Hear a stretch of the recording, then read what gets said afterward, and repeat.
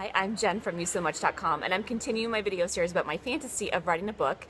And the thing I did today to bring myself pleasure with my hands is I decided to click a mouse and watch a TED Talk that my friend Jason sent me.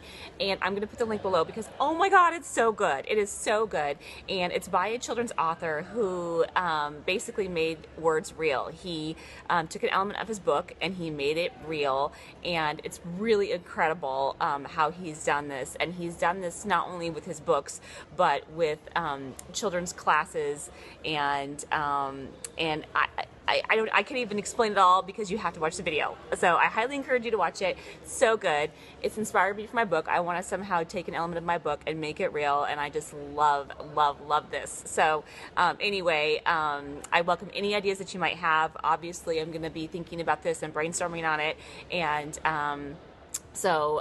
yeah, like I said, welcome your ideas. Put it in the notes below or send me an email from my website at yousomuch.com. And this is something I'm going to be thinking about for a while. So it really, I'm sure, will depend a lot on how the plot fleshes out. But it's definitely going to be in the back of my mind as I'm writing. So anyway, thanks.